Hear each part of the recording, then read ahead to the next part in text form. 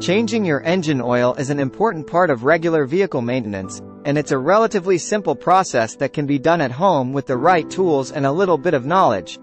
Here are the basic steps to changing your engine oil.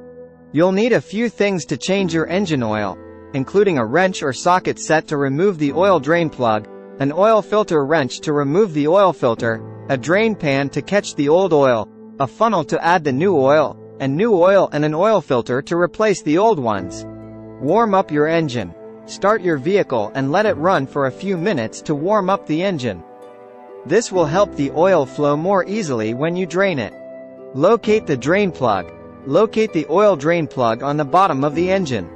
Use your wrench or socket set to loosen and remove the plug. Remove the old oil filter.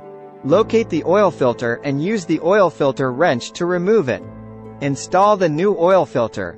Apply a thin layer of new oil to the gasket on the new oil filter, then screw it onto the engine by hand. Refill with new oil. Use the funnel to add the recommended amount of new oil to the engine. Check the owner's manual or consult a mechanic to determine the correct type and amount of oil to use.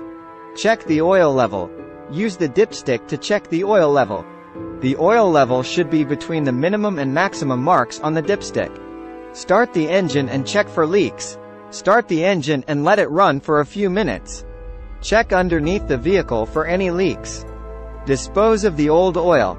Take the used oil and filter to a recycling center or an auto parts store that accepts used oil for recycling. That's it. With these steps, you can change your engine oil and keep your vehicle running smoothly.